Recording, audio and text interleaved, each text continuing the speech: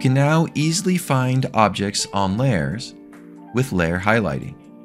Simply go to Layers, and if you have a lot of layers, this will make your life a lot easier.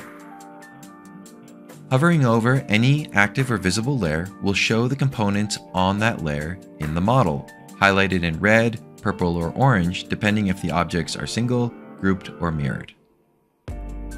If you have a lot of layers, you can simply hover over your Layers panel with your drawing hand and use the joystick on your non-drawing hand to move or scroll through the layers. The highlights will show as seen here.